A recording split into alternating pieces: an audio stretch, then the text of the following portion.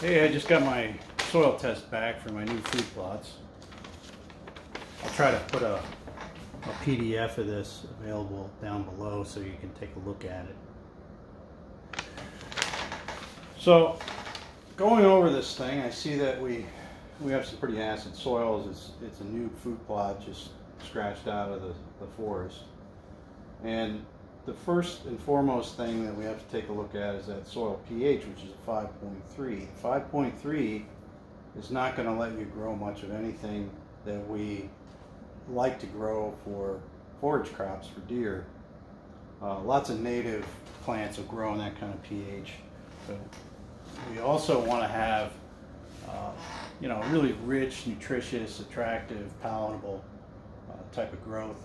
So we need to get that up to a 6.5 to 6.8, somewhere in that range. And according to my soil test, it's going to take 6,000 pounds of lime per acre. So I have 6,000 pounds, and that is calcium carbonate equivalent. It's the way they give it to you. And that simply means how much calcium carbonate is in your lime.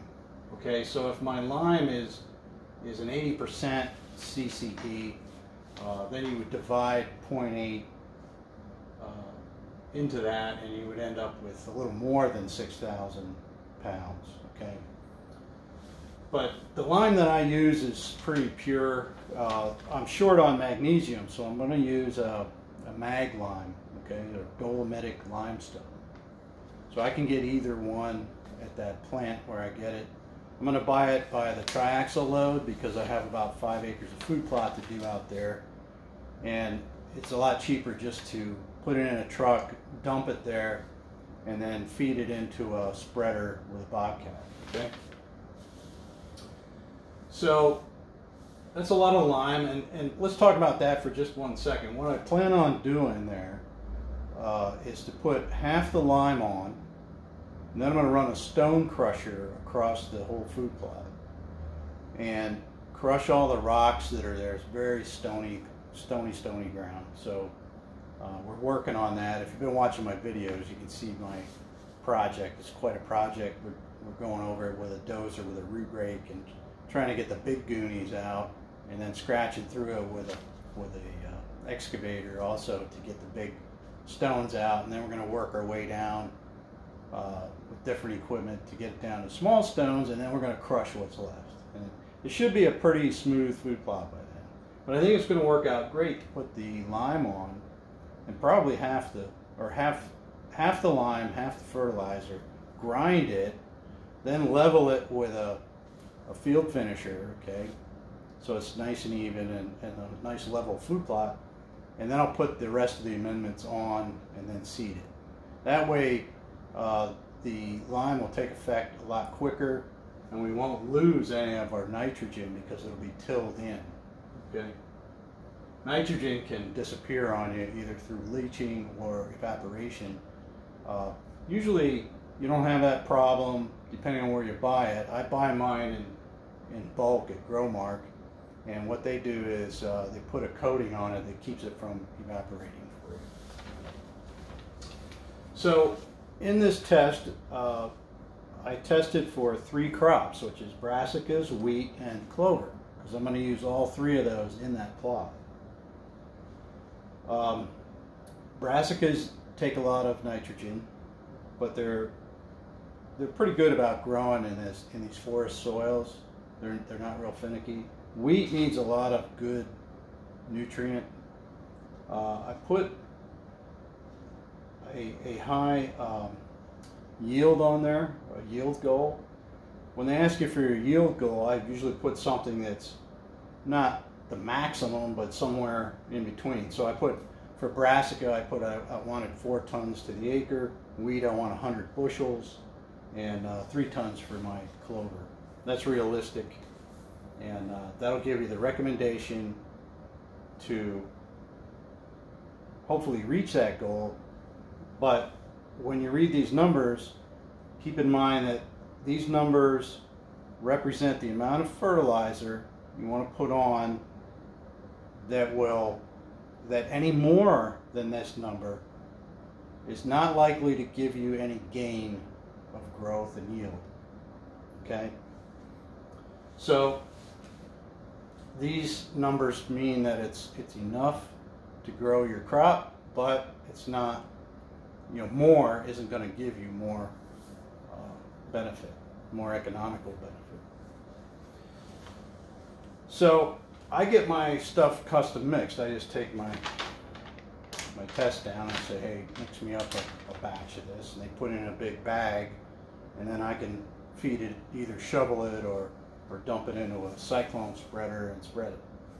But sometimes people write in on the Facebook and YouTube and ask, how much of this 10-10-10 should I put on my clover? Well, first of all, you need a soil test.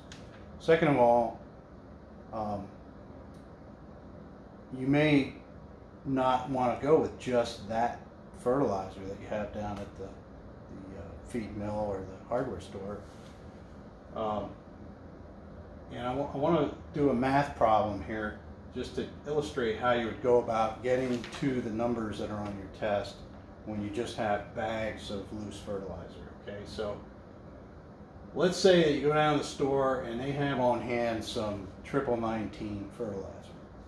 Now in my soil test, the worst case scenario is the wheat. That's going to require most of my nutrients. So I'm gonna fertilize for the wheat because I want a really good stand of wheat this fall to get the deer through the winter. Okay. Now they're requiring 100 pounds of nitrogen and 140 each of the phosphate and potash. So how do you get that out of my 19? Well, it's not going to come out even. So let's take the lowest number, which is 100, and 19 is, and what that number means, if you don't know, is that in 100 pounds of this material, there's 19 pounds of N, P, and K, okay, each. So we have 19 pounds of nitrogen in there, and we need 100. So that means we need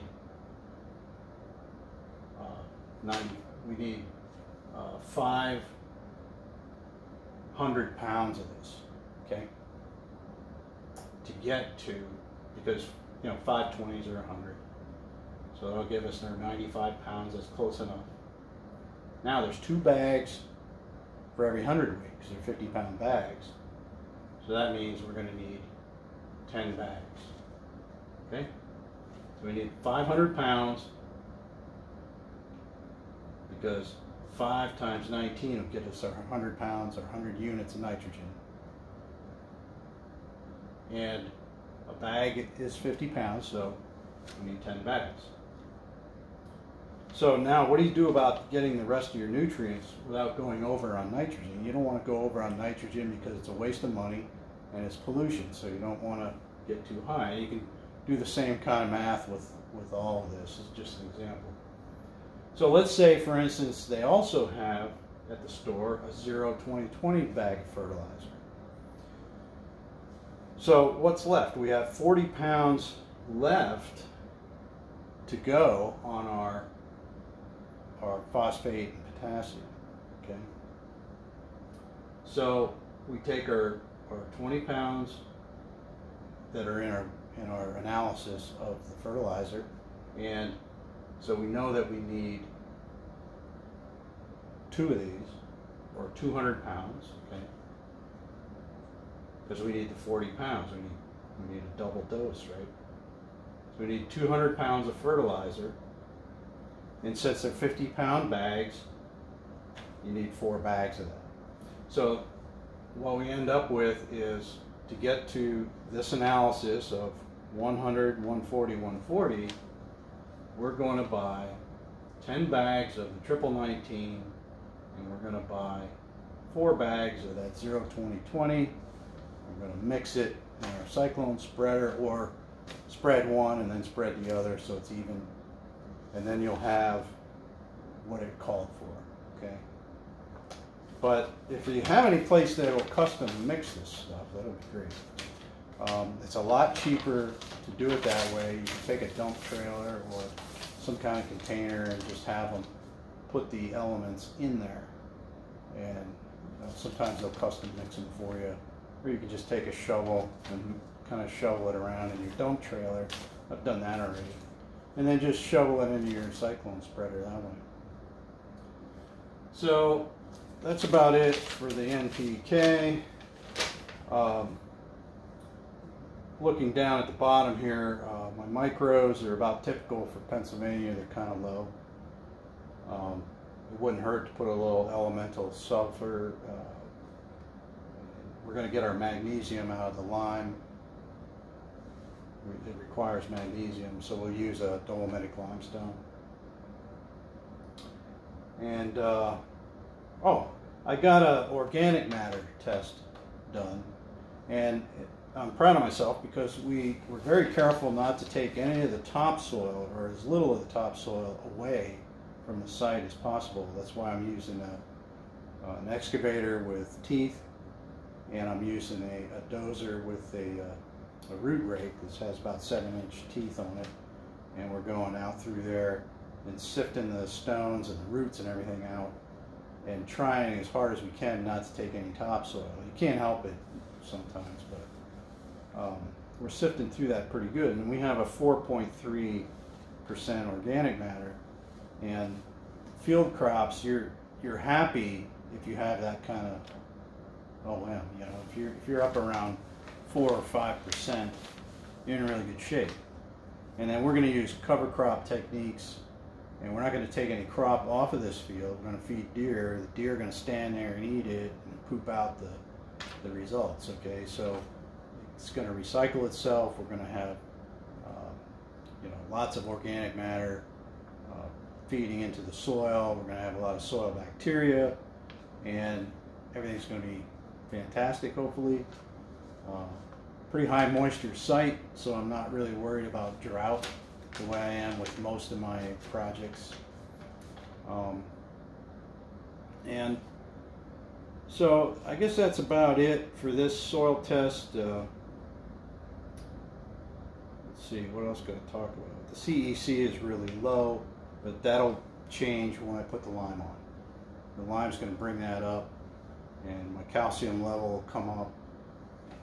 And the only thing that you could probably do is maybe put a little bit of micronutrients, which could be, if you really wanted to get down to the fine point, you could always put some liquid on when you spray it. So say you're spraying some, you're out there, you're going to spray some herbicide on your clover. You can, if you're short on micros, you can buy liquid micronutrients, put it in the tank, spray, and then put your herbicide on that same day. You can put that stuff on foliar, whatever. So follow along. Make sure you subscribe down below, and keep an eye on what we're doing out there. I'm going to try and make a lot of videos on this big project out in the Poconos, and hopefully you can see how we go about things. If you want to have me come out and take a look at your property and see what we can do with it to get more deer on the property, let me know. And I'll be glad to come out and meet with you on your land. All right, well, happy food plotting and good luck this fall. Hunting season's right around the corner. I hope you're shooting your bow. I know I am. All right, see you later.